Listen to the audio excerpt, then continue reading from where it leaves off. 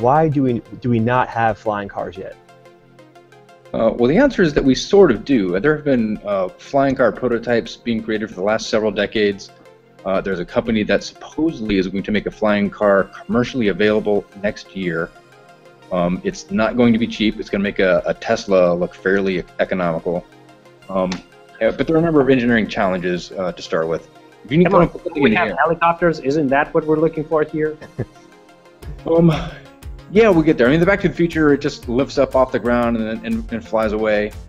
If you're going to lift something that's 3,000 pounds, which is about what a normal sedan weighs, you're going to push a lot of air down, blow over trash cans. That's not something you're going to use in the driveway of your house or in a parking lot.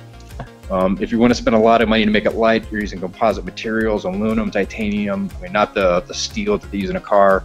So maybe you can get that 3,000 pounds down closer to the 700 pounds of a two-person personal aircraft.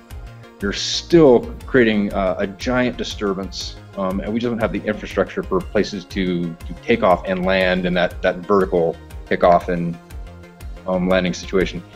Watch a helicopter land in a war movie, or watch a Harrier jet. I remember True Lies. True Lies.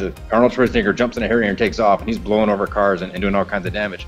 That's the kind of effect you would get if you need to launch a car off of the ground. Yeah. And then there's the human element. 17-year-olds have a neck problem right now. Just navigating 2 dimensions and trying to dodge people is an issue.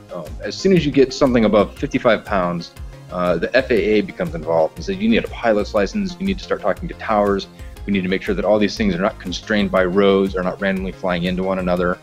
And now that you're moving in 3-dimensional space, instead of just accidentally bumping into somebody's garage door, you can land on their roof, you can land in their pool.